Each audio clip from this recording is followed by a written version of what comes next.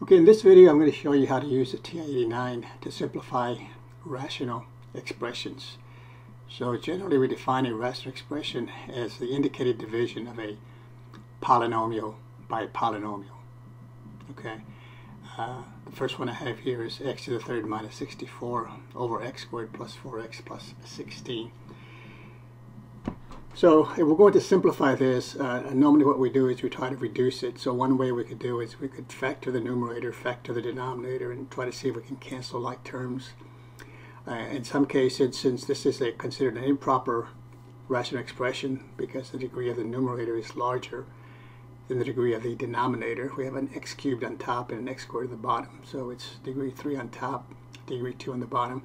We could also use long division. But on this calculator, if I just perform the division, so parentheses x to the third minus 64, and close parentheses, and then indicate division. Okay, this is an indicated division over, and then parentheses again,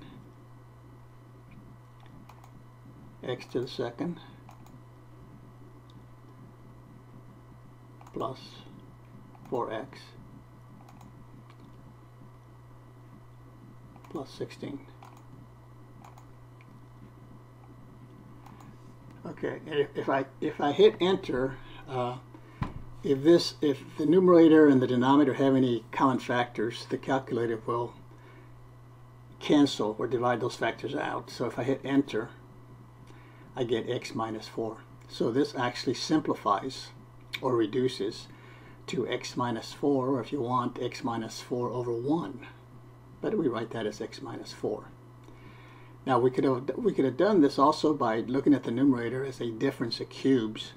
So if you use your formula for the factoring the difference of cubes, the first factor would be x minus 4, and the second factor would be x squared plus 4x plus 16. But that's the same factor expression I have in the denominator, so those would cancel. So I would wind up with x minus 4. That's another way to do it.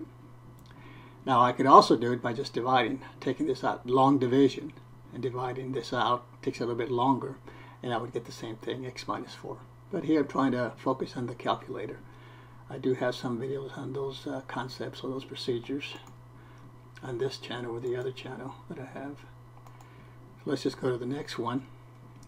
Here again I have an improper fraction. The degree of the numerator is 2, the degree of the denominator is 1. So if I just go ahead and perform the indicated division on the calculator, this is x to the second minus x minus 12 parentheses, and then I hit divide by the factor of x minus 4.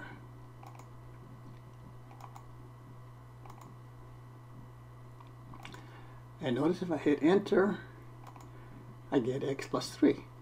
Okay, so the numerator is a trinomial. I could factor that into x plus 3. So the factors of the numerator are x plus 3 and x minus 4, but the x minus 4 on top cancels with the x minus 4 on the bottom, and I get, of course, the same thing the calculator gave me, x plus 3.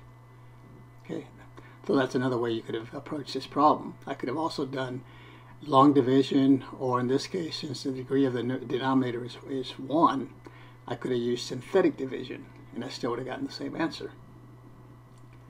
Okay, so let's go to the next one.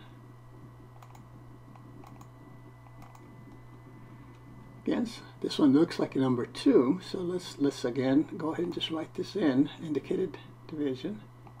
So x to the second minus x minus 6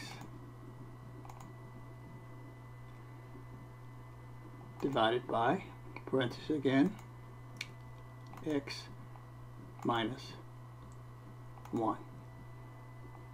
And hit enter. You notice this one, it doesn't do anything to it. It gives me the same thing back, x squared minus x minus 6 over x minus 1. So what happens here is if the numerator and the denominator do not have any factors in common, like we had in number 1 and number 2, the calculator in this form just writes out the same thing back. Okay? So if you anticipate that there's not going to be factors in common, then what you want to do is use the next command. Or if you just want to divide it out, okay, so in the first two, because there was a factor in common when we divided it out, if we were to use the long division and divide those out in 1 and 2, the remainder would be 0. Okay? In number 3, basically the remainder is not 0. We have a remainder of something else. So when you anticipate that, we use this command. So hit F2 and we hit number 7. It's 7, and that's proper fraction. Okay, so if you have something where the degree of the numerator is larger than the degree of the denominator, and you want to anticipate or do the division, use this command and then write it out. So here I get x squared, oops, a little caret here, x squared minus x minus 6, close parentheses, divide by x minus 1, close parentheses, and then close the main parentheses. I get x minus 6 over x minus 1. So if you were to use long division, for example, and divide this out, then your quotient would be x and your remainder would be 6, or minus 6, I should say. Okay, and this is the way you could write it. You could say, if they ask you, for example, to divide x squared minus x minus 6 by x minus 1, then you would say the answer, or the quotient, is x, and the remainder is negative 6. But you could write that as x minus 6 over x minus 1, just like if I gave you say 7, let's say take 7 and divide it by 2, then you would say the answer is 3, remainder 1. Or you could write that as 3 and 1/2. That's the same thing as 7/2, right? 7 over 2 is 3. 7 divided by 2 is 3, remainder 1. So you could say the answer is, the quotient is 3, the remainder is 1, or you could write that as 3 and 1/2. Well, this is the same sort of thing with rational expressions. X, quotient is x, the remainder is minus 6, or you could write it as x minus 6 over x minus 1. So in other words, if you go ahead and combine this out, find your common denominator, and combine it into one fraction, you would get the same fraction we started off with, right there. Okay. Now I could have used the same command on the first two.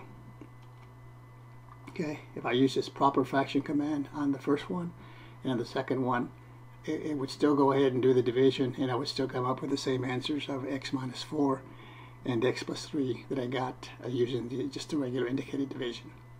Okay, so a lot of things you can do with this calculator, but as usual, again, I recommend you learn the procedures that you learn in class, and use your calculator to check your results. And that'll conclude the video. And again, thanks again for watching, and I hope you can subscribe to the channel. We'll see you next time.